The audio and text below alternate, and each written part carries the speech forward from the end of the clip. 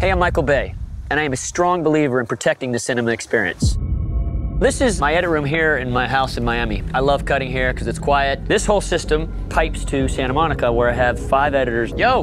Hello! Yo! Bye! Anyway, those are my editors. I can connect to like different rooms. They can see what I do on my system here, and we can share screens. It's a great way to work. A movie like Transformers needs to be seen using the very finest tools, the best sound technology, best projection technology, and cameras. I'm here to keep 3D alive, and the only way to make it the best experience for you is to shoot it natively.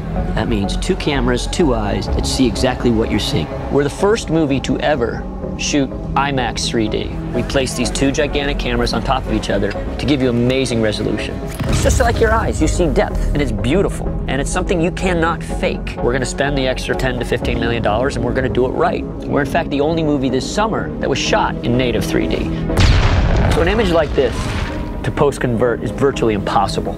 See those billions of little particles here? They have to capture each one of those and put them in different space, whereas when you shoot it natively, it's already doing that for you. The scale of a Transformers movie is meant to be seen on the big screen, with great Dolby Atmos sound and brightly lit 3D screens.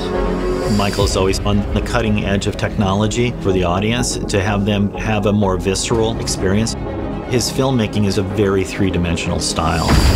Transformers has been a giant part of our brand. It helped build IMAX. Michael is the very first filmmaker to take 2 of these cameras and configure them on a 3D rig and shoot in 3D in real time, and that's not trivial.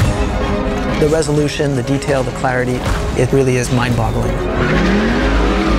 It was a lot of fun to shoot. I keep saying this is my last one, and I'm going out with a bang. This is a big-scale movie.